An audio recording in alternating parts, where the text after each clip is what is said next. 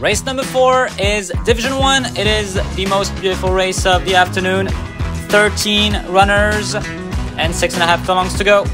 All in the gates, waiting for a start to let them go. They're off in Division 1, 1,300 meters to go.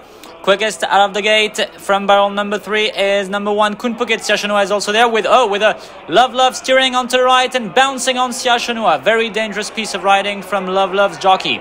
Love is now in the lead with Sia Shanua. Love is really pushing Sia Shanua against the rail. That's very dangerous.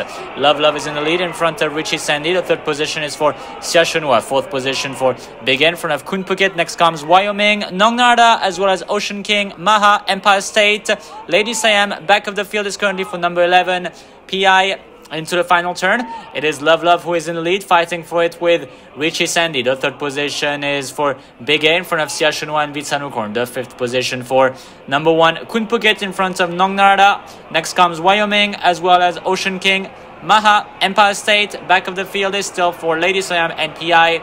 Into the final stretch now. 400 meters left to go. It is Richie Sandy who is in the lead, but here comes Love on the inside. Love is not giving up. Richie Sandy is still in the lead. Big A is now having a nice effort on the outside. The fourth position is for Sia Shanua. Here comes Kun Phuket, and here comes Nong Narada, being launched on the inside by Sujin Torn. Big A is still in the lead. Nong Narada is not giving up. Love is also there. Big A is in the lead. Here comes Nong Narada. Oh, big finish. Big photo finish between Big A and Nong Narada. I think Nong Narada has gotten it at the very end. Big A second in front of Love